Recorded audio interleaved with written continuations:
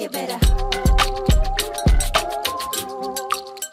So we all know that lighting is a key factor in creating a successful 3D image. Lighting allows artists to convey information, story, and more importantly, emotion in an image or render. And getting the right lighting can be tricky, especially when you're new to lighting or you just want things to get up and running. Well, thanks to the brand new lighter add-on, lighting setup is now super easy in Blender, as you can now take advantage of this easy and fast tool to create decent lighting setups for your model. One thing to keep in mind is this lighting setup is specifically for more product related stuff. So if you're looking for other forms of lighting like full environment light, then you probably should take a look at some other tools, which I'm going to link in the description. But this is more targeted towards product lighting. So for those who like to get this, there's also going to be a link in the description that will bring you right here where you can download this and start playing with it. And how this works is super easy. So if we simply pop up Blender and go over to Edit, go over to Preference, you can install the add-on. Now, once you install the add-on and you tap N on the keyboard, you notice that we have the lighter right here. Some of the things that I would like to show you guys is this. Let's go ahead and use the polygonic tool and spawn a vehicle. And the next thing which I'm going to do is put a simple plane. By default, when you're looking at,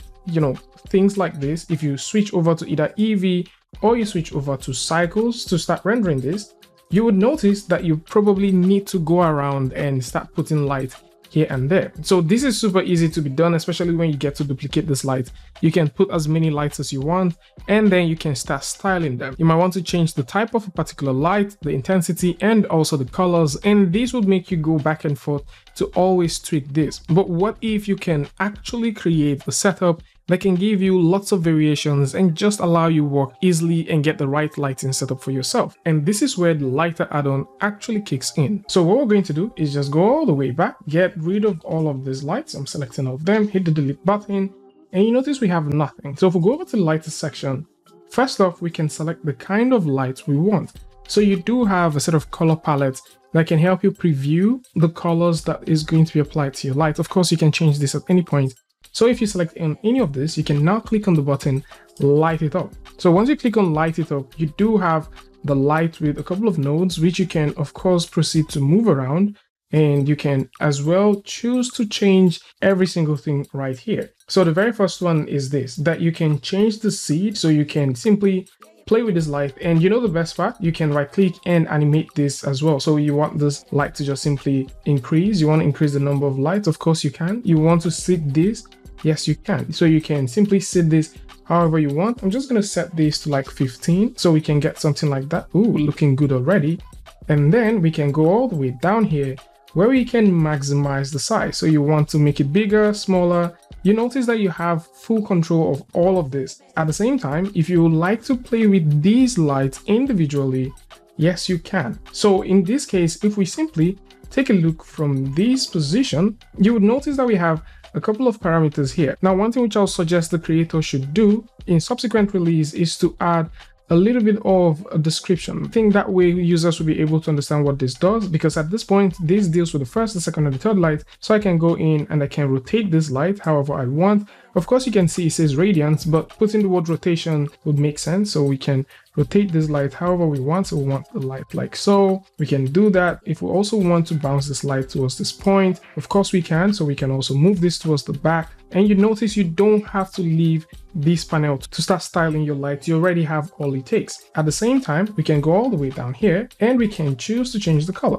So let's say I would like to change this color. Of course, we can have that. I can also reduce the intensity. I can also reduce the size of the light, and we can reduce the intensity if we choose. We can actually make this a little bit wide. We can zoom all the way in, and then we can change the shape. So we can change this to become a disc if we want that, if we like this to become an ellipse tool, if we like this to become a rectangle, whatever you want, you can change them right here. And we can also go over to this other one and make some changes like so, and maybe we'd like to make some more, so we can add some light changes all around this. So in this case, you now have full control of lights that you can play with, and once you're done, you can simply click on the word release light, and automatically you now have these as individual lights, especially if you like to proceed to tweak them and do some stuff. Regardless of the fact that you've released this light, you still have full control of this light, because at this point, if we would like to also increase the area, of course you can see we have that area right there, and we can also proceed to reduce how much intensity that light actually has. And of course, you have a couple of other parameters that deals with the energy seed. And at the same time, let's actually explore with this other one because, you know, it's green. At the same time, you can also play with the color seed. Now, the color seed actually flickers through, or should I say it shuffles through different colors, and you can use this to create some variations for yourself. So if you're into working with stuff like this is also something that will come in pretty handy. It's also worth mentioning that there is a point to interest feature that also exists with this tool. So all you need to do is just put a particular object as the point of interest, and then you can fiddle with the light and get some very interesting results. So this is more like it. For those who like to take a look at this, links to this is going to be in the description, so do well to check it out. At the same time, if you're looking for more lighting tools, there's a couple of lighting tools you can find on Blender Market. So you do have like the Eevee production suite. This is also a very good one. The Quick Studio Light is also there. You also have the fundamental of digital lighting for Blender, just in case you like to really learn how to light.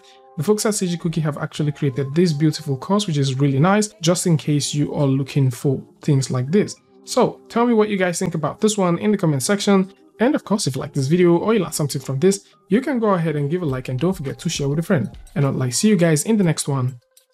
Peace. Yeah, you better.